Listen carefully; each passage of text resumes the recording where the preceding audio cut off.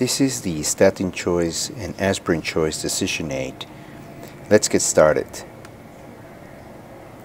The decision aid starts by looking at the patient's current risk. This could be already brought in by your medical record, or you may have to enter some information.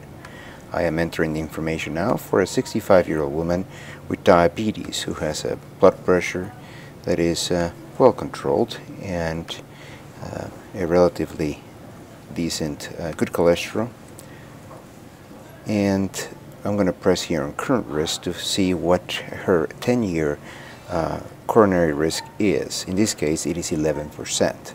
The way I will present this to a patient is I would say, Mrs. Jones, here is a room with 100 people just like you with your same risk factors for heart disease. In this room, 89 people will not have a heart attack in the next 10 years, and 11 will. And I do not know if you're one of the green ones or one of the orange ones. Now, to see what we can do about it, you can click on the intervention and select an intervention, in this case, standard dose statins.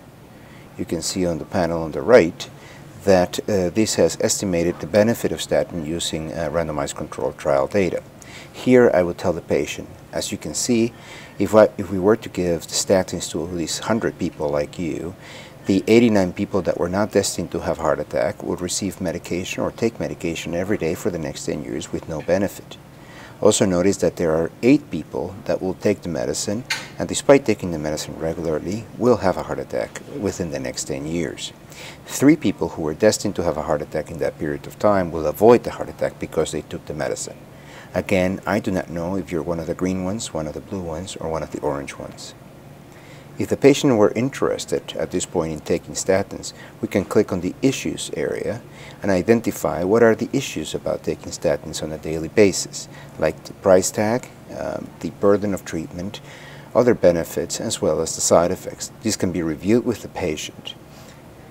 If the patient decides to proceed, one could write some notes to the patient in this area that will be included in a summary of the consultation, which can be printed as a PDF or emailed to the patient using the share button on the right. If you want to find this decision aid, which is freely available, it is at statindecisionaid.mayoclinic.org, as you can see at the top of the screen. The JAMA Network.